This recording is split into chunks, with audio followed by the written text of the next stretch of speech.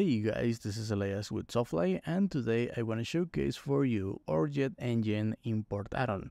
Now, if you're using JetEngine to handle your post types and custom fields, well, you will be able to import data to those custom fields using WPL import.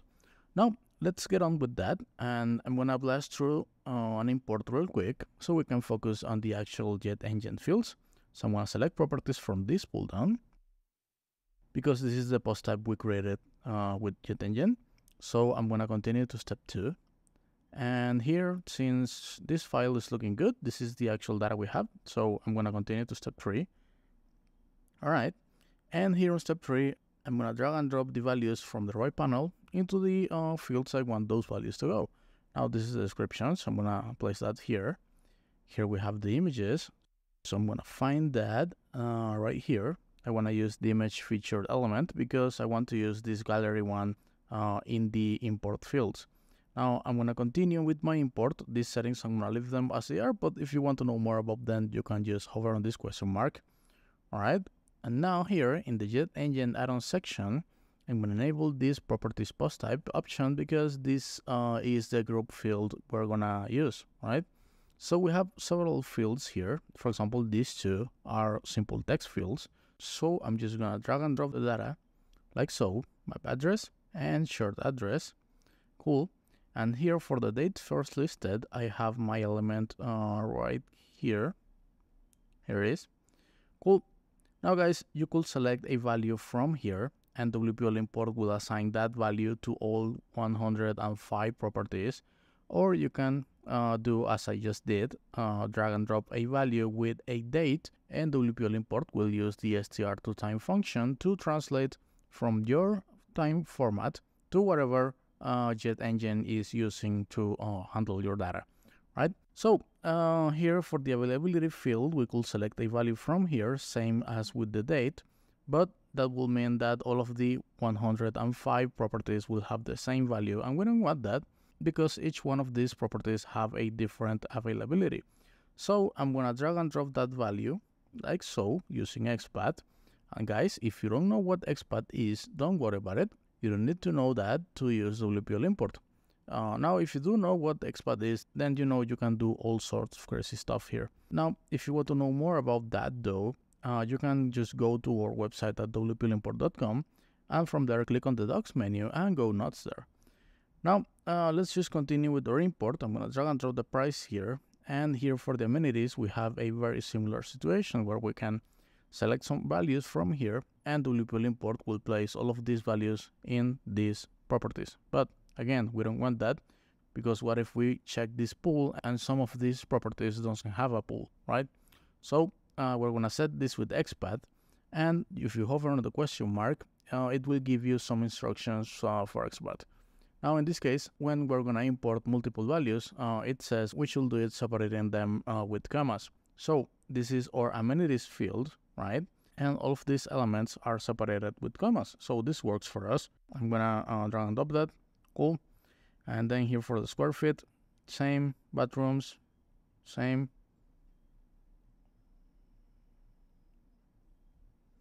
Then bedrooms. All right. Cool. Now guys, here we have this rooms element. Now I want to show you how this actually looks here when we create a new property. All right, so we have here our map address, short address, and all of the fields we already set up, right? This is a time picker. Now here is our amenities, and here is the square feet, bathrooms and bedrooms, and here is our rooms field. Now guys, this rooms field is a repeater field. Now you can see we can add as many sub items as we want, and JetEngine will just continue adding them up. Now this has 3 subfields inside of them, so we're going to import data to those fields, right, using the JetEngine add-on. Now for CSV, we have 2 ways of importing this data.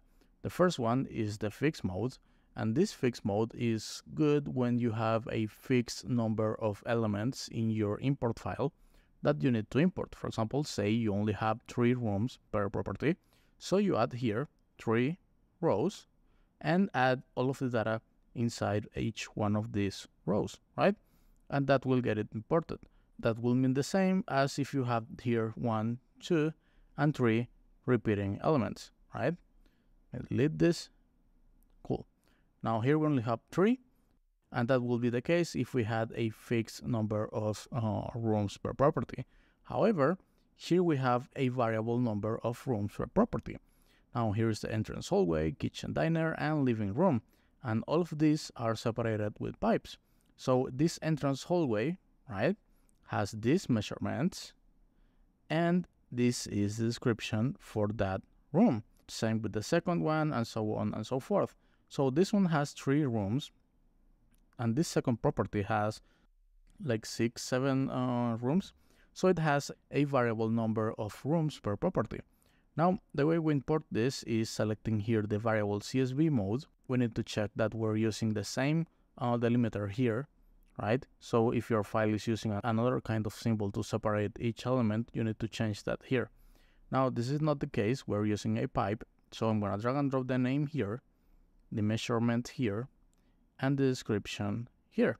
And I'm going to enable this option that says ignore blank fields. And if I hover on the question mark, it says if the value of the element or column in your file is blank, it will be ignored. Use this option when some records in your file have a different number of repeating elements than others. So this is our case. So I want this option, and all of this is looking good. So I'm going to continue. Now here's the gallery field, and our data is here. So I'm going to drag and drop that. And if I zoom in here, you can see that all of my image URLs are separated with pipes. So I'm going to use that same element here, right? I'm going to enable this option that says search to the media library for existing images before importing new images. And what this will do is, well, basically when WPL import is about to download an image, it will check whether the image already exists in our media library. And if it does, then it won't download that new image, but it will use the existing one. Now that's pretty neat because we don't want to end up with a bunch of duplicate images in our site. So this is always a good feature to have enabled. Now in this example, I don't think we're gonna end up with a lot of duplicate images, but I'm just gonna leave it like that just in case. Now I'm gonna do the same with the floor plan. And this is a media field. You can see that here. Right here, this is our gallery, and here is our floor plan. Cool. Now guys, finally we have this contact tab, and here we have 4 simple text fields. I'm gonna add those like so.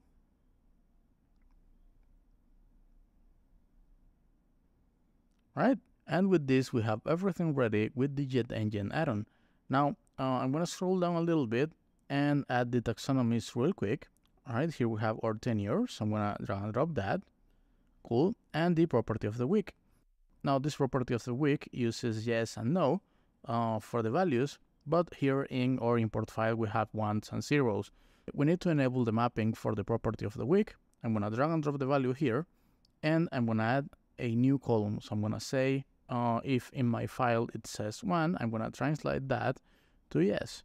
And if in my file it says 0, I'm going to translate that to no. Cool. Now we're ready here.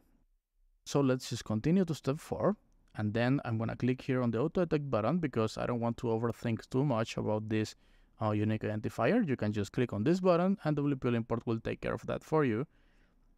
These settings, I'm going to leave them as they are, but you can hover on the question mark if you have some questions about what they do. And finally, we have these scheduling options, which you can learn more from in our website at wplimport.com or checking out the other videos in our channel. Now, let's just continue and run this import. Now, it's going to take a minute or 2, so I'm just going to pause the video here and come back when it's ready. Alright guys, so WPL import is finished importing our JetEngine fields, so let's check those properties out. And there you go, we have here 105 properties, which is great. This is the number of properties we expected. So let's check this one out and see what's going on here. So we have some images, so this is cool. And all of the other fields seem to be here. The amenities are here. Bedroom, bathrooms, the rooms repeater is here too, so that's great. Now here for the property of the week, we don't have ones and zeros. We have yes and no, which is cool because the mapping worked. Here we have our featured image. And the other tabs are good too. And here on the front end, you can see all of the data is here too. So this is great. And that's it, guys. There you have it. It's that easy to import your JetEngine custom fields using WPL import and the JetEngine import add-on. Now, if you want to get this add-on, just go to our website at wplimport.com, and if you have any questions at all, just contact our support team and we will be more than happy to help you out. For now, just thank you for watching and see you next time.